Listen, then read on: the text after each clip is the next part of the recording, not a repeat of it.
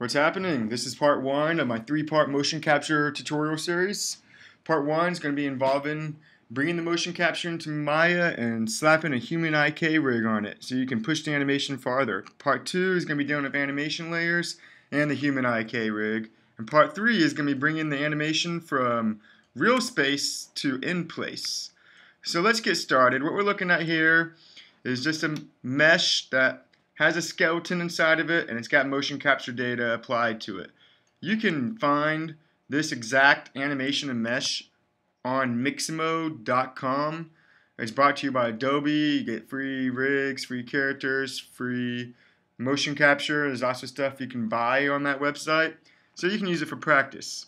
But anyways, moving on forward, I always like to bring my shading to X-ray joints. That way I can kind of see the joints working in there. And there's my skeleton. And I also like to bring up my outliner, which is under Window, Outliner. This way I can also see what I'm selecting in case I might think I'm selecting the right joint, and I might not. Like for example, this joint right here looks like a clavicle. If I hit F in the outliner, it's actually spine 2. So just a little heads up.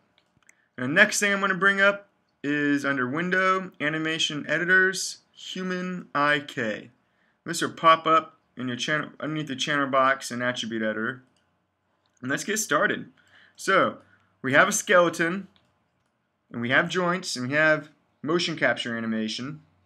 And now we just need to tell Maya we need Maya's human HIK rig onto the skeleton. So first of all, we need to tell Maya, hey, we have a skeleton in the scene. Let's define it. So we click this blue box right here in the corner of the human HIK character controls. I guess this little tool shelf over here. You're going to see define. You don't want to create a skeleton. Maya can do that for you too, but you want to define the skeleton. Then you're going to get a little GUI that looks a little bit like this.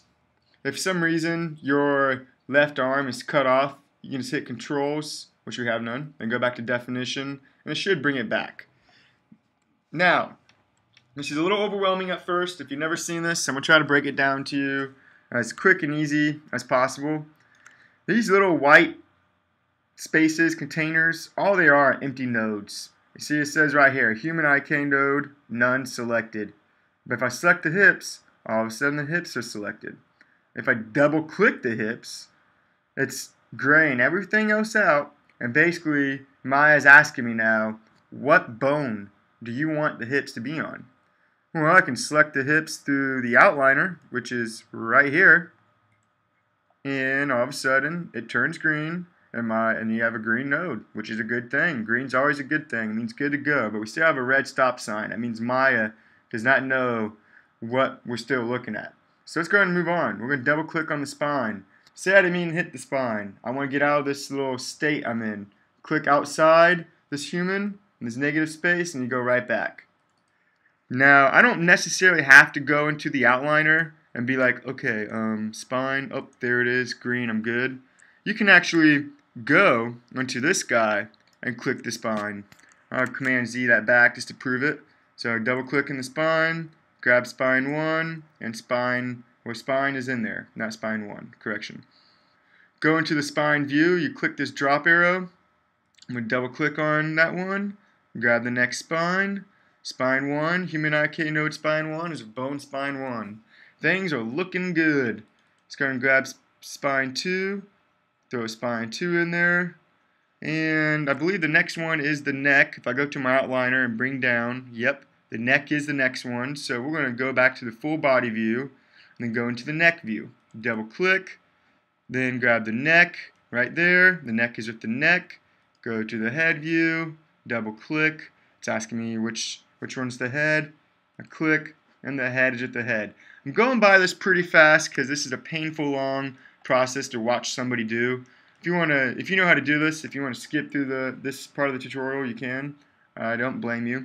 But once we get to the left arms and like the character being symmetry, Maya would have to work for you if the rig is good. Now, what I mean by that is I'm gonna grab the left arm, then grab the left arm. Then Maya will automatically throw the right arm on there, which is an awesome thing. Same thing with the shoulders. If I grab the left shoulder, Maya will automatically throw the right shoulder on there. So I'm going to continue on the process, make it as quick and painless as possible. If you want to follow along, you can. If you want to skip me, I don't blame you. If it's your first time though, I highly recommend following along with me. So I'm going to double click the thumb and grab the matching one. Double click the thumb, grab the matching one.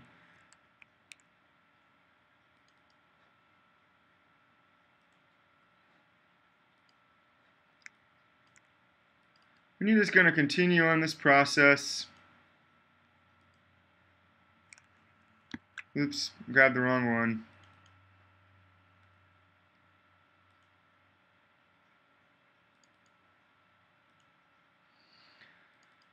You can mix up the fingers if you grab the wrong ones, but as long as it says right hand if right hand, because like for example, if I click this one and grab this bone, it will say left hand middle to right hand middle. That's wrong. So make sure you're grabbing the right ones.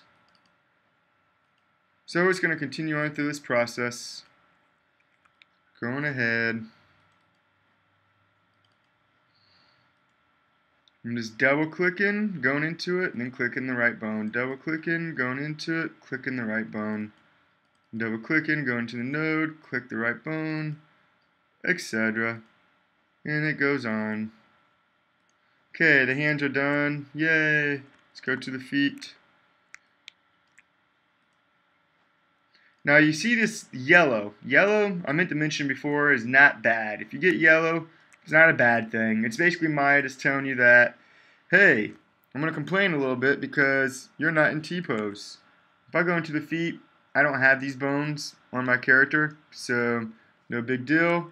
Now that stop sign went from yellow to, well, went from a stop sign to now it's a upside down yellow triangle.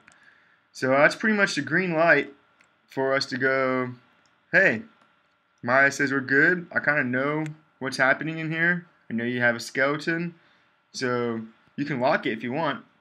Now, locking it doesn't mean it's completely definite, but you want to lock the skin definition in order to bake the animation to it. If you do not click this lock box, you will not be able to do the next few steps. Now, the next few steps is just like this. Remember, you got to have a skeleton before you have a rig. So you go under bake, and you're going to bake the animation to the skeleton. Where you might be like, well, hey, Brandon, it's already got, animation baked onto there. See, I can see the keyframes down here. Yes, Billy, you're correct.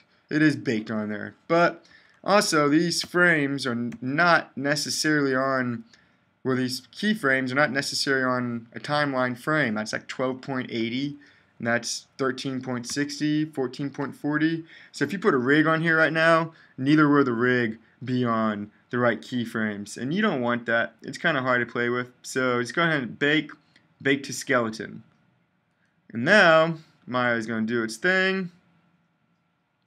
And voila. Now it's all snapped onto the timeline in the proper frame. And now that you have that, you're going to want a rig. Now, the human HIK rig, this is how you bring it in. It's pretty easy. Are you ready for this? Just do the same thing, bake, but instead of bake to skeleton, bake to control rig. Give it a minute. Maya's going to think. And bam! We have a control rig. So now you can push your animation even farther if you want to. You can grab the hand, and move it around. Yay! You can select under, here's the definition, go under controls again. You can select your controls through this GUI function right here, like here's the hips. If I want them to use the FK part, here it is. Can move that around. So, yeah, now you can push your animation farther. And that's where I'm going to discuss the next part of this tutorial series is how to use the human HIK rig, some of the benefit things it has, and how to utilize Maya and its animation layers. Thanks for watching part 1 of this motion capture tutorial series.